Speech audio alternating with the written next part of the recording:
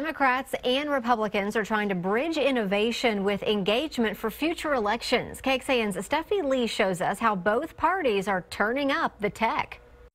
You could say the state's capital is also the tech capital of Texas. Someone just joined the Slack. Who was that? The Texas Democratic Party wants to connect tech with political action. They hosted the Austin Political Hackathon to build voter engagement and local campaign tools. In particular, we want to show them here's some positive uses of technology that can really advance progressive values. Because at the end of the day, there's going to be some kid in San Antonio, some high school kid in Odessa, who are going to come up with the next great ideas to help people actually get elected in the state. We're working with the Young Republicans of Texas, which is a large group with over 20 clubs. Those trainings were for the Republican Leadership Initiative, where young conservatives learned about campaign technology and building volunteer networks. It's giving young Republicans as well as other activists the tools they need to succeed on the ground. A program Jamie Bennett wishes he could have tried in school. I would love to have gotten some of the experience in college in Texas, where I was already living and working. Two different parties, two proactive approaches looking ahead.